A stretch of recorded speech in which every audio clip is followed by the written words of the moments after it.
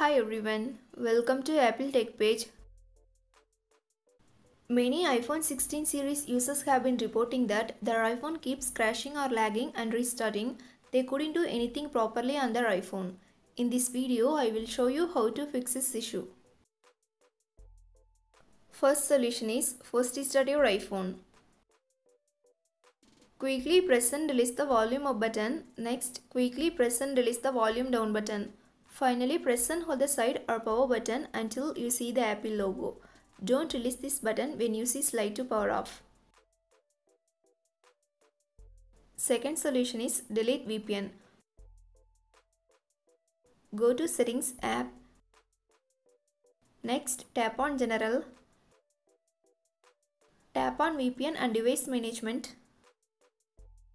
If VPN is connected, disconnect it. Third solution is update apps.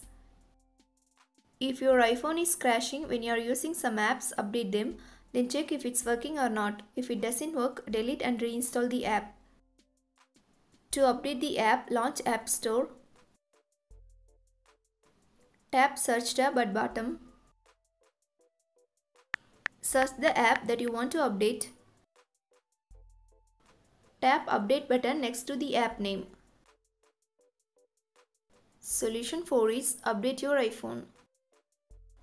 To check the update availability, go to Settings app. Now tap on General. Tap on Software Update. If iOS update available, download and install it. Solution 5 is reset all settings.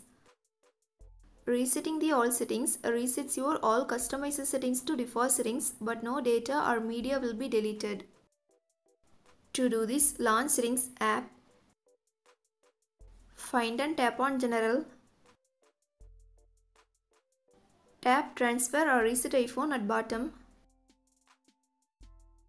Here, tap on Reset. Tap Reset all settings.